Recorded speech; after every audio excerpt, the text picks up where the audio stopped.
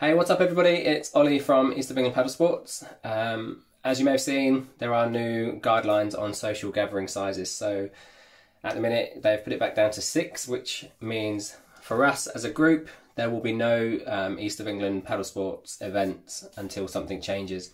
Obviously this is quite sad, but you can still get out. You know, 6 people, that's how we started our social nights. So I'll still be getting out. I might post about where I'm going, and as long as we're safe and, you know, only 6 of us, social distancing, we can still get out on the water. Keep up the morale. We're going to try and encourage people to go and paddle new places. And if you would like to use some of the litter picking equipment, please come and grab that from myself, Andy or Nick. Let's clear up some of the places. It doesn't mean everything has to stop. Hopefully this time next year, you know, we might have several hundred people out on the water. It's something to look forward to. Thank you so much for all of your kind messages. It does mean a lot to me personally. I know the other guys appreciate it as well. But yeah, just stay safe, look after yourselves, and hopefully we'll see you soon. Cheers. Hi, it's Andy here.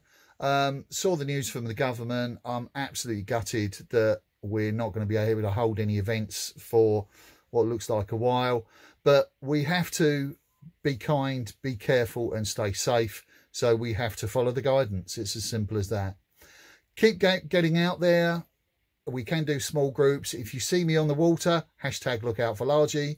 Come and say hi, and we will get through this. Hopefully better next year. Bye. Hi everyone, it's Nick here from East of England Paddle Sports. We've just seen the latest update with the COVID guidelines 2020. What a year it's been, eh? Look guys, we have to be kind, we have to be careful, and we have to stay safe. And that means we have to follow the government COVID guidelines. We need to protect not only ourselves, but everybody else in our environments as well. It looks like this year is going to be a write-off for any big events and any more social paddles.